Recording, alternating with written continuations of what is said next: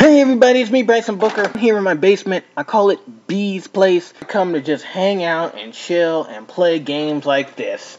And today I have the Powerpuff Girls Relish Rampage, released in 2003 by Cartoon Network and BAM Entertainment.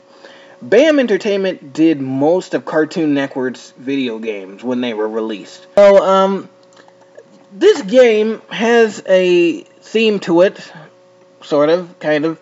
Okay, there's multiple themes to it. Mojo Jojo has sent out radio head devices to all his little enemies and everything, and of course Mojo Jojo tries to take over the world. While that's going on, there's these Relish people, as you can see in the photo here, that also come out of nowhere and start turning everybody into pickles and send this pickle smell everywhere, and this pickle vapor that tries to kill the Powerpuff Girls, and, well, they also want to take over the world. I really don't know what the pickle people want to do, but they called it Relish Rampage for a reason, I guess.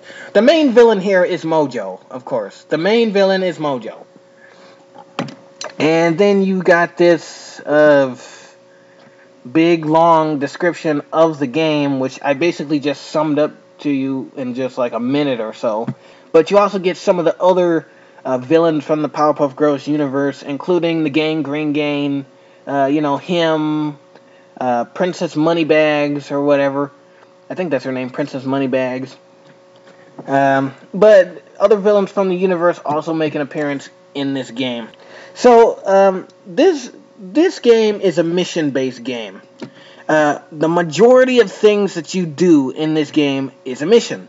So whether it be collecting all the money bags that Princess dropped all over the place, or helping the mayor get his pickle jar open, or pickle jar back, whatever happens there, they're basically missions. Or returning all of the ballots to the mayor before Mojo gets his hands on the voting ballots for mayor. Basically, they're just missions. So you run around flying as the Powerpuff Girls. You can swap between each girl, of course, Blossom, Bubbles, and Buttercup. All girls are playable and accessible at all times. And you also collect power-ups for each girl. Each girl has their own special move that when you collect 3 bottles of Chemical X, you can release that move and it'll cause a big shalanga-bang-a-bling-ding-dong on the enemies. That was a made-up word, by the way. And keeps you going. There's a lot of unlockable moves on this game. There's a lot of unlockable special features, clips from the show, clips from the game itself, things like that you can unlock. And, of course, you can unlock different moves and power-ups, which makes the game replayable. So, when you get done beating it, if you didn't unlock everything the first time, which you most likely will, I mean, some of the stuff you have to unlock to do the things that you can do in this game, to unlock other missions and things like that. But if you haven't unlocked everything, you can replay it, unlock all the power-ups, and that's something else that you can complete if you completed the main game itself. Let me see if I'm missing anything. If you do manage to die as one of the Powerpuff Girls, you basically restart the mission, not the whole level, which is a pretty good thing. So the mission that you were on, you just restart. Unlike some games, you have to restart the whole level. And you're on a level for quite a while doing missions. So the first level is basically Townsville. And so you're walking around Townsville completing different missions and helping people and things like that. And you're in Townsville for a good chunk of about, I would say, 30 minutes doing missions. It depends on how fast you can complete the game. It really does. It depends on how fast you can get the missions done without redoing them. And, I mean, if you're that good at it, you're probably going to get done with the level in about 20 minutes or so. The first level is, of course, easy because it's just easy stuff you're doing. The second and third levels kind of gets harder. The challenges get more harder.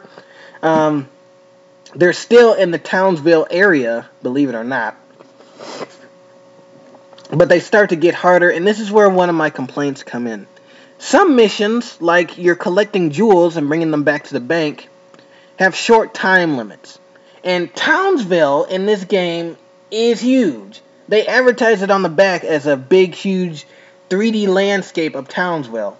Well, that's all fine and good, but you have to memorize that big, giant 3D landscape of Townsville to complete most of the missions in this game. Now, I gotta admit, the first level is easy, but once you keep moving up levels, you're gonna have to start remembering where places are, remembering where things are supposed to be, and that causes you to do challenges multiple times instead of once. So it may take you a little bit longer to complete the game, because you basically have to remember what thing of jewels is where in Townsville. So it does get hard, guys. And you only have 2 minutes to collect 5 jewel things and bring them back to the bank. You have to pick the jewel up. You have to go fly through Townsville. You have to put it back at the bank. Then you have to go out and get the other jewel and pick that up and bring it back. And it gets repetitive, and you have to memorize where those 5 jewel things are in order to actually complete the game in the amount of time that you have, or complete the mission, I should say, in the amount of time you have. And it does get tiresome at points, or it starts to make you rage a little bit, because you're like, wait a minute, where am I going? And then Blossom runs into a wall, and then you're like, okay, what am I doing? The controls kind of get a little ridiculous, but the girls are controllable.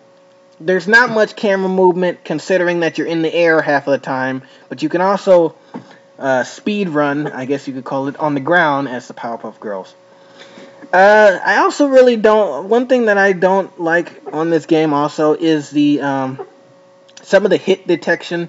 So when Blossom uses her laser eyes to shoot enemies, sometimes I could be aiming right at the enemy and her eyes go somewhere else.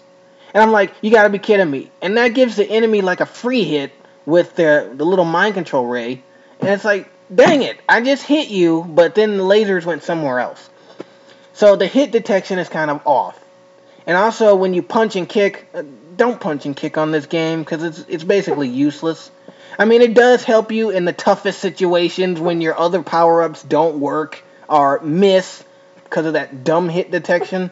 But try not to punch and kick, because it's basically useless in some situations when you're battling enemies or doing challenges that require you beating up people. It kind of gets a little ridiculous. All in all, though, if I had to give this game a rating, I would probably give it maybe a 7 out of 10. And yes, you can disagree with me if you want. It's my opinion. Why? Because, well, you have to remember the levels, and it kind of gets confusing of where you left off or where you have to be with the specific items that you're carrying to the places that they want you to, if that makes sense. And then the hit detection is kind of off in some areas. The story is alright for a Powerpuff Girls game.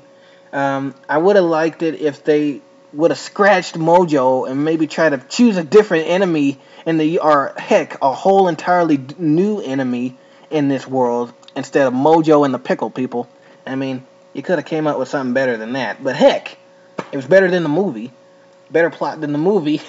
So, I mean, for a collector, I would pick it up, give it a try. And if you can't get your hands on the other Powerpuff Girl video games, it's a pretty good collectible for you also. So, it's the Powerpuff Girls Relish Rampage, released in 2003 by BAM Video Games, along with Cartoon Network. So, pick it up. It's a great game. See you guys later.